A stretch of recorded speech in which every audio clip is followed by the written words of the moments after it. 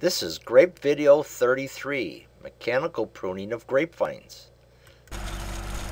Oh yes, this is a very different kind of pruning than all the previous pruning videos we've been talking about. Why would we want to send a machine like this down the road? Why do we mechanically prune grapevines? To reduce cost. It's not because we can do a better job than by hand, but we can do it faster and at less cost. And that's important.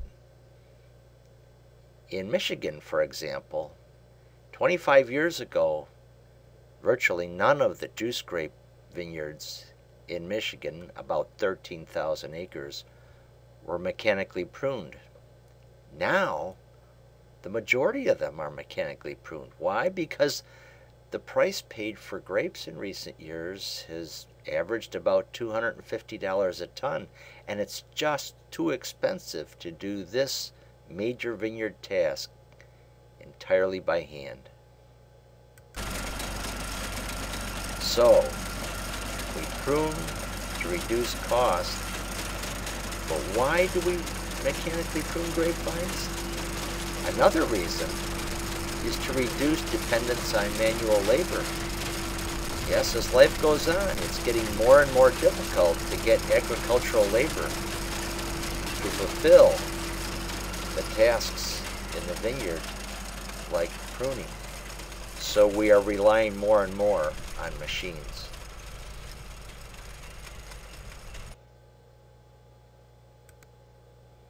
Oh, and there are machines and machines and machines. We're going to look at many different kinds of machines, but we're not going to be suggesting one is necessarily better than the other, because each grower tends to evolve his own strategy for mechanical pruning. It's amazing, but they do. Not only do they have different kinds of machines, but with the very same machine, growers will tend to use things differently. So the best that we can convey to you are principles when doing mechanical pruning.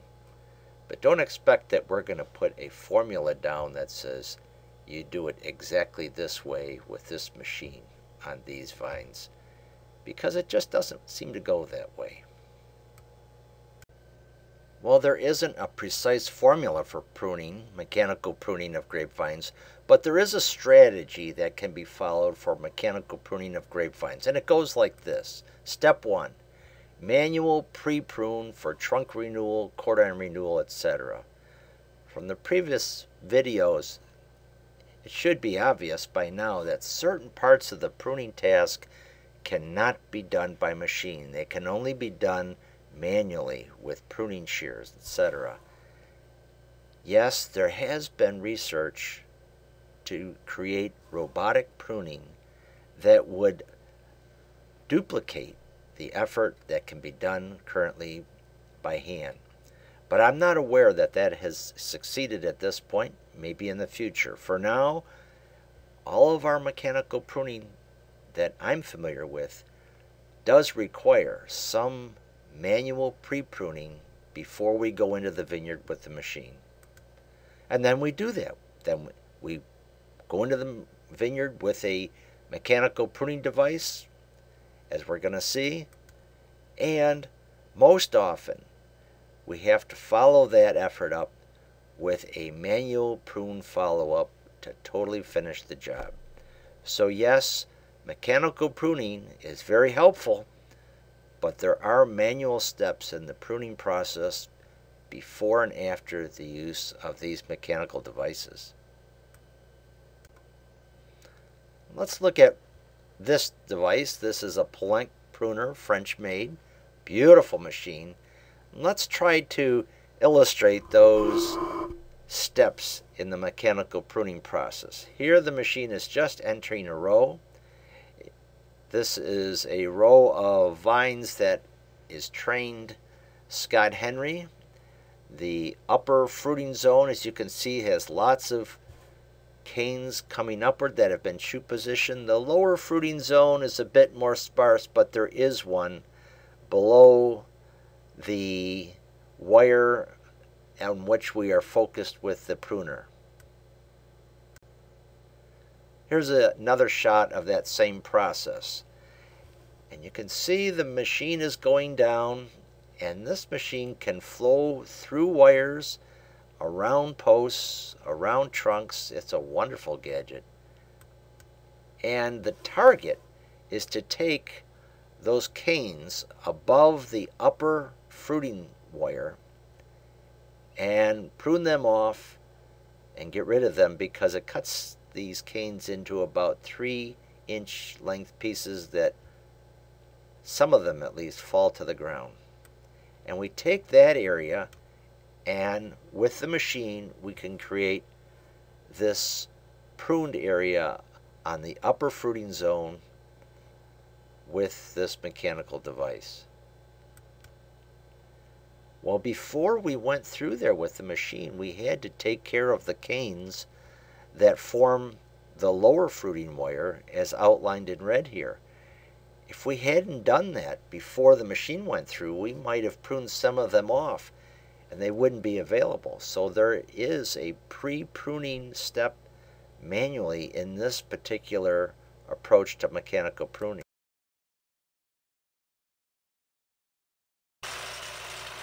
Let's watch this machine in action. It's going above the upper fruiting zone.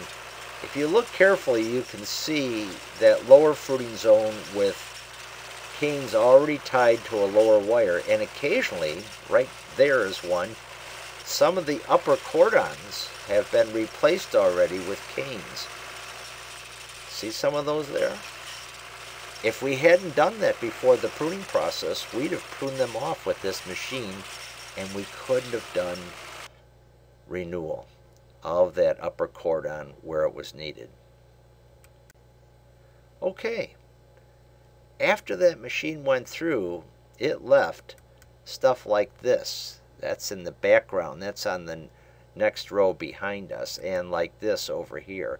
It left a lot of stubs of 4 or 5 node short canes or spurs, and the manual follow-up took that mess and reduced it to this, so that we have a very nice upper fruiting zone with 2 to 3 node spurs all along that cordon.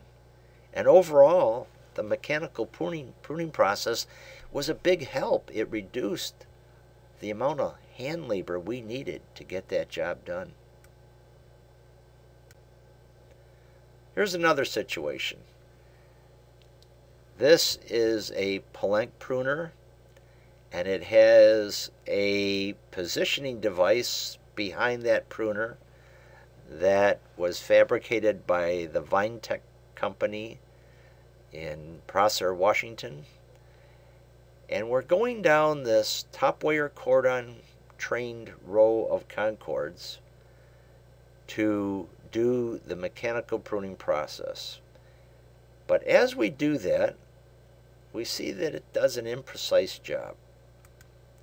Here, for example, that I've just outlined in red, are canes that are below what we want for the fruiting zone. The machine just missed them. It did an imperfect job.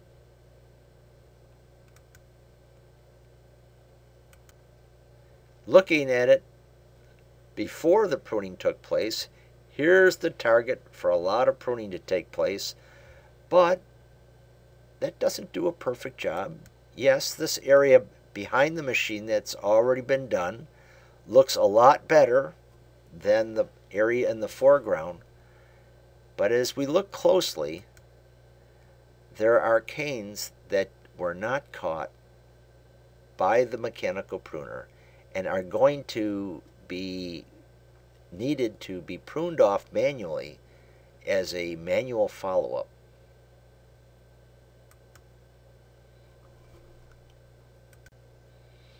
And here we are. It's 1 month later.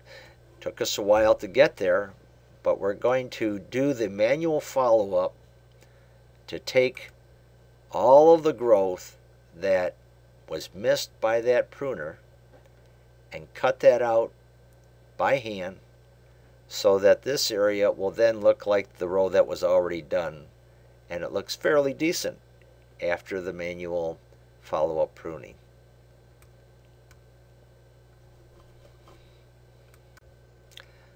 Mechanical pruning devices.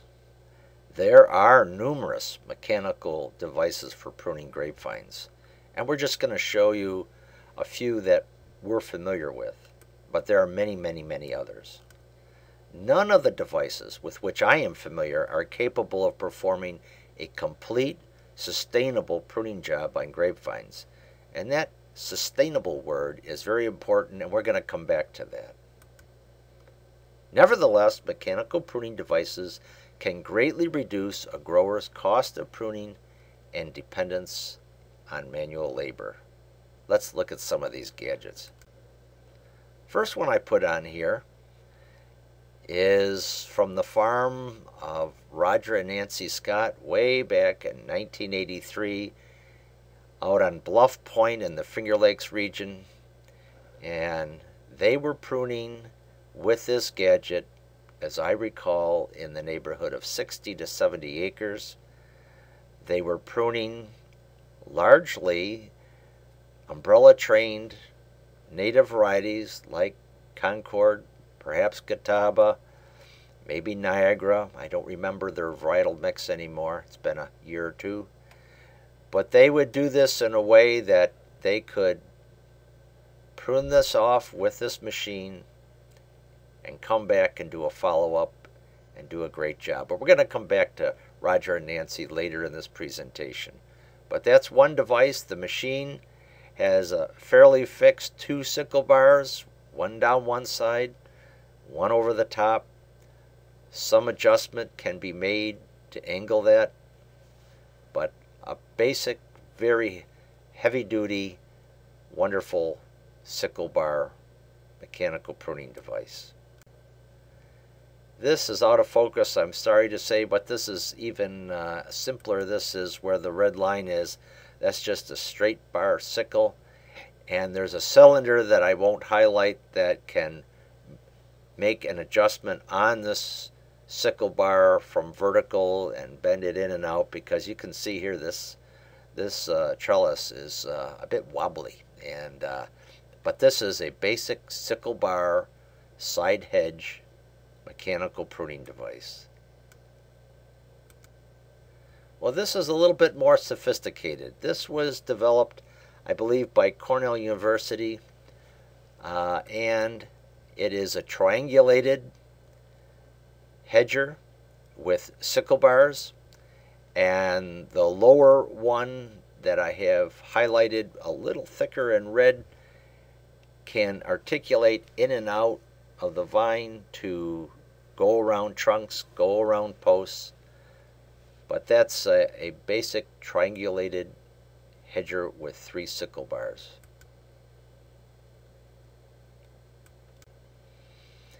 Here's another sickle bar arrangement. This is a unit that was developed by Michigan State University and then commercialized by the Jellison Company in Benzonia, Michigan. And besides being a side hedger, it actually can do more work under the vine than one might first think. Why? Because at the base of that sickle bar is a hydraulic motor that rotates these very stiff hoses, and they serve the purpose of pushing canes that are under the trellis around and have them go across the cutter bar, so you actually get both a side cut action and an undercut action, all with one straight sickle bar. And as you can see, this device has a lot of maneuverability in terms of its angling and height, so you can go into different vineyards and do a fairly good job. This is actually the most prevalent pruner in Michigan. Well, this is not a mechanical pruning device, but this is a unit that was developed at Michigan State University and was commercialized, and we call that a cane positioner. It can take running brush along the top of the trellis, and these very stiff tines rotate around. Let's take a look at another picture. There's another look at it, and there I've outlined the tines, and there's a set of tines on each side, and the whole purpose of this is to get that running brush that's on the top of the trellis down to the side where we will have a better target for the mechanical pruning process. So mechanical pruning can involve not only the actual cutting, but the reorientation of canes so they become a better target for the pruning process. And that's what this gadget is like. This was produced by the Friday Manufacturing Company originally in Michigan and now produced elsewhere. And this is such a poor picture, sorry for that, that I'll kind of show you what goes on with some additional help.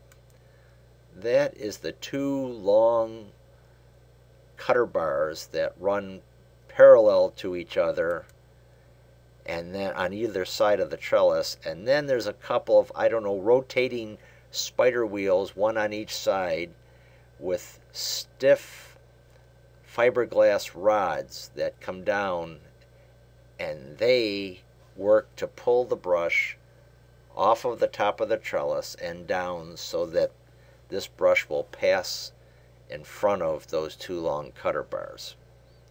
And this does both sides of the trellis at the same time. Those cutter bars can be moved in and out depending upon the width needed to make a cut, and it has served the Michigan industry well.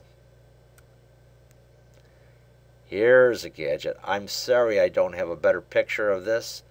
Mr. Tom Oldridge from Arkansas was the originator of this machine, and unfortunately I can't show you all the cutter bars and devices for reorienting brush. It's quite a sophisticated machine. I could only see one cutter bar right there, but this machine has many to do a very elaborate job of mechanically pruning these grapevines. This was one of the field days we held many years ago to show off these gadgets. Alright, now we're going into a more sophisticated, in my estimation, type of machine. I started showing you this machine right at the beginning of the video. And the basic machine is a Pruning French-built machine with what are called marguerite heads, those round heads, and that's where the cutting takes place for the most part. And the beauty of those is that it pushes wires above and below the cutting areas so they won't be cut off. And those yellow wheels facilitate making all of this flow around grapevine trunks and trellis posts. So it can get a lot more intimate with the vine than cutter bars can. I think this is amazing technology. And then this gadget was added on the back by the VineTech company out of Prosser. And this is out in Washington. And it facilitates moving brush up to a cutter bar that's on the back to whatever is missed by the Pruning machine on the top of the trellis is positioned into place, and there's a rotating series of cutters on the back to make the process complete. And here is the Cadillac, if you will, Mercedes perhaps, of mechanical pruners. This is the Pruning machine that is devised just for mechanical pruning and other procedures in the vineyard. Beautiful machine. And it is quite a ride when you're in this because you're really up high. But not many growers in my neighborhood can afford such a machine. But this is what it looks like in Mr. Rick Brown's shop. You're sitting quite high, and you can see perhaps the pruner head is down sitting on the floor, but you're up quite a ways, I don't know, at least 10 feet off the ground when you ride down the road with this big machine. But it's an amazing piece of engineering. Well, we're trying to make it a little simpler than that big machine, and we're taking the plank head and we're putting it on a trailer. This is some of our current work, and this is the start of fabricating a plank pruner that would be pulled on a trailer behind a tractor. And here's the gadget out in the field on its maiden voyage. A little late in the season already. It's May, and we're just getting this gadget ready for a field trial. But the idea is to take these Marguerite pruning heads, mount them on a simple trailer. On the trailer are a couple of cameras that the operator in the tractor can follow the progress of this unit without having his head turned all the time. And as we progress with this project, we hope to make this more and more efficient at the pruning process, and to have a unit that will be fairly easy to use, fairly easy to detach from the tractor when it's not being used in the field. Now, there is a principle that is called KISS, which stands for Keep It Simple Blank. I wanted to put in the video here some approaches to mechanical pruning that follow the KISS principle. So we're now going to look at some innovations that growers have used to do mechanical pruning without a lot of investment in mechanical devices. Here is Mr. Paul Lewis, whose farm is in the Finger Lakes, and I took this picture a very, very long time ago, back in 1976. And let's explain what's going on here. Paul is standing on a platform that's on a 3-point hitch behind the tractor, right there. And he's doing this work, I know, late afternoon, because his son comes home from high school, and his job after school is to be the tractor driver, while Dad does this mechanical pruning. And how is he doing this? Well, first of all, welded onto that frame is what I would call a hangman. Remember when you used to play the game Hangman? Well, this is a very, very stout metal bar, metal tubing, and on that hangs down a spring. And I believe this spring was apart from a post pounder. And the spring is attached to a great big McCulloch heavy chainsaw that you could barely lift, but it's not anything that Paul has to carry the weight of. He just has to guide it, and right there is the blade. So he goes and he puts the blade down through. When he comes to a post, hopefully he's awake, and he pulls it out around the post and back in. And father and son go down the end of the afternoon and buzz off some of this wood. This was on Rougeon, a red French hybrid, Cybele 5898. And that's how mechanical pruning got done on the Lewis farm. Oh, I forgot to mention that there's an additional piece of tubing that I just outlined in blue. That is so that the brush doesn't whack Paul in the face as he's going down through. And you can see he's wearing protective eyewear just in case, just in case. And there is Paul showing how after they get done doing the pruning, and you can see some vines in the background that have just been cut with the chainsaw. Well, during the day, Paul goes out with shears and small loppers and he cleans up those cordons to take off what the chainsaw missed. And that's the finished job. Looks pretty good, I think. And then the son comes home and they repeat the process the next day.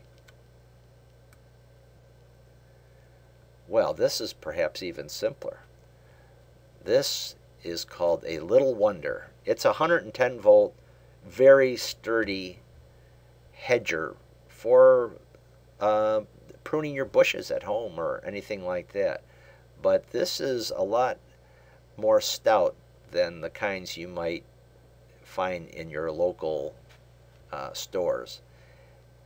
And it is capable of making cuts of brush that's sometimes up to 1 inch in diameter. It's pretty amazing.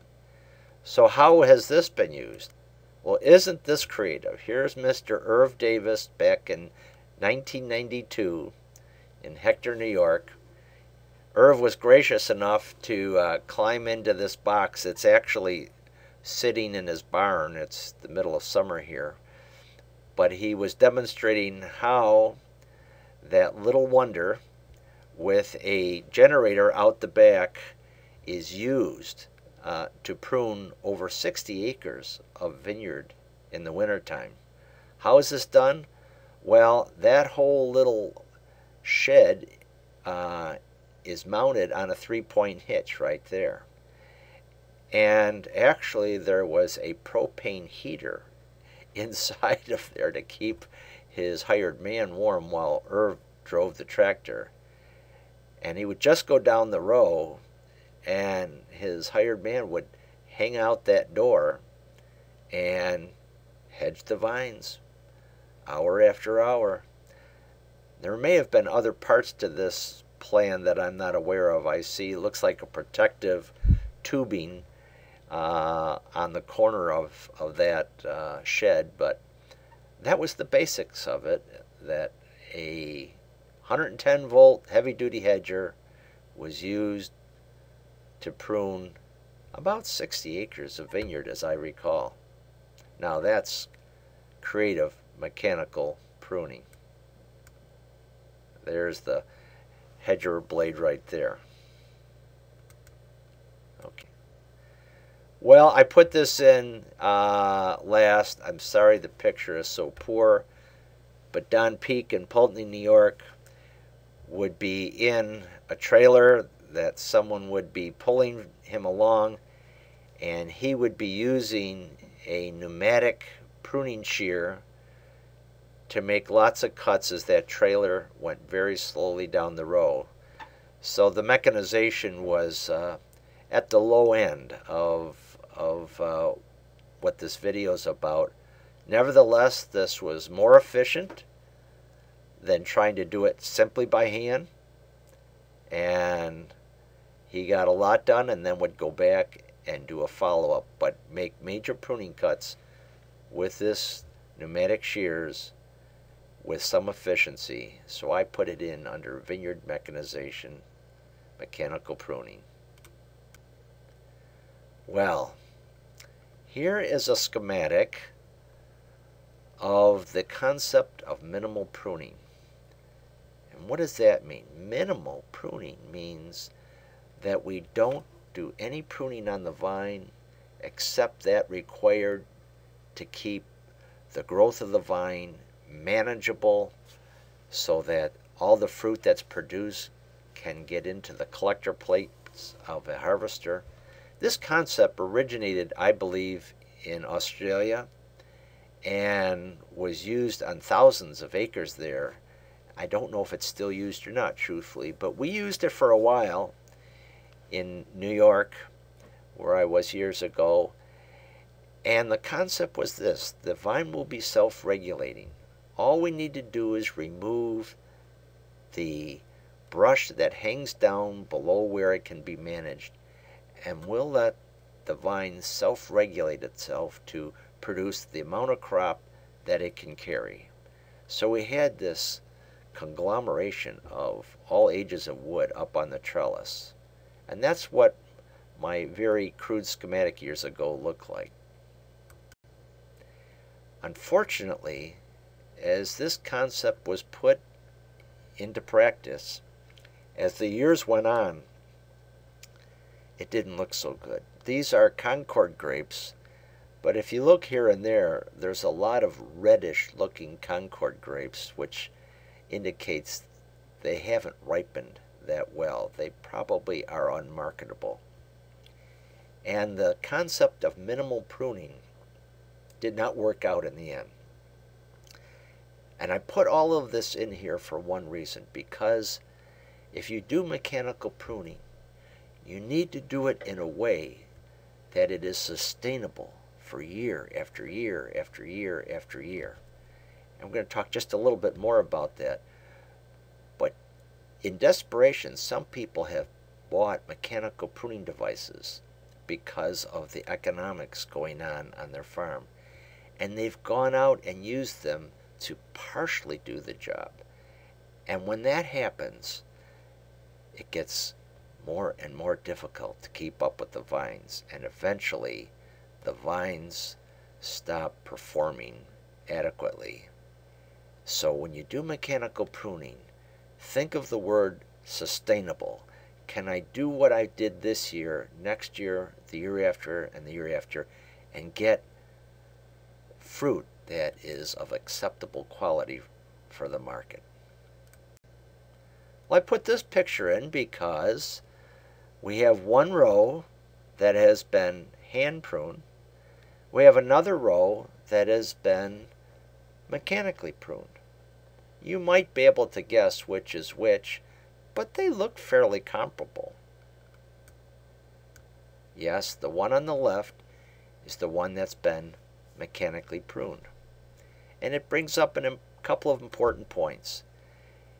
Because when we mechanically prune vines, the fruitfulness of the individual nodes tends to be on average less, because we are not selecting each node in the precise way that we do when we prune by hand.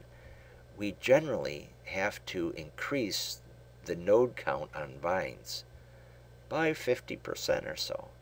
So the abundance of growth on the mechanically prune row is not by accident. It's on purpose to make that compensation for the average node fruitfulness of the vines. The second point in this picture is that see how all of the growth is back to the cordon area? That's good. Why? Because it means that this approach to mechanical pruning with the hand follow-up can be sustained year after year after year. Too many times when we mechanically pruned years ago, we would get further and further away from the basic cordon, and that led to many problems. So if you're going to do mechanical pruning, think sustainable, repeatable, year after year. If you don't, it may come back to be a problem for you. Well, here is Roger and Nancy Scott, Bluff Point, New York, in 1983. What a lovely couple. And I put this on because the topic of mechanical pruning, as I started this video, I started to say that each grower tends to devise their own scheme, their own strategy to make it work for them. What a creative couple Roger and Nancy were. Roger would use this device mornings. I recall that he would tell me that he could only keep focused to do this for a half a day. It was too tiring to follow the trellis wires with this gadget for a full day. So he would do this part of the mechanical pruning with the machine. I think, truthfully, Nancy did most of the hand follow-up, but I believe Roger helped in that too. They had more or less 60 acres, as I recall. They got so that they could do all of their work, and shortly after the new year, they could go to Florida for the latter part of the winter and enjoy life because they had done all of their pruning, just the two of them, on 60 or more acres. How did they do this? They got in a rotation. They found out over time that they could do something like mechanically prune a vineyard for 2 years with hand follow-up, and then maybe in the third year come back and prune it out completely by hand, and then fix up the trellis while they were doing that manual pruning, and then go back into a cycle. And they had different cycles for different vineyards because they had many different varieties. But in general, they only had to prune manually a fourth to a third of their vineyard each year, because the rest they were doing with this machine, and they had a system, and it was sustainable. And I haven't seen them or talked to them in decades, but they had already been doing this for 20 some years, as I recall, when I took these pictures. And it's really a success story of a farm couple putting together a sustainable mechanical pruning scheme. So if you get into this, think of making a sustainable program that will work for you. Thank you for your attention, and as always, happy grape growing.